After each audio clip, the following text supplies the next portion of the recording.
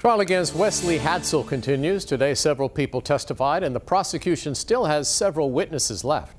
Hadsell is accused of killing his stepdaughter, AJ, in 2015.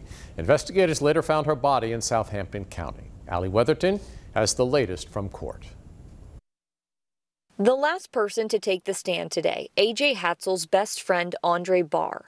He hung out with AJ just days before she disappeared from Norfolk. Barr told jurors he helped with several searches, made posters with AJ's pictures, and said Wesley Hadsell was by his side. Barr said Hadsell typically directed friends and family of where to look for AJ's belongings.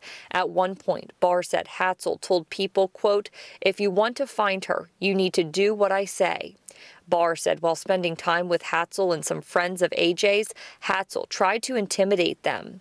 He said Hadsell talked about the guns he owned and said he's part of the Aryan Brotherhood, which is a neo-Nazi prison gang. Attorneys for the prosecution say they plan to call several other witnesses. In Southampton County, Allie Weatherton, 13 News Now. The attorney representing Wesley Hadsell says former Governor Ralph Northam will testify. He was AJ's pediatrician. That testimony is expected to happen next week.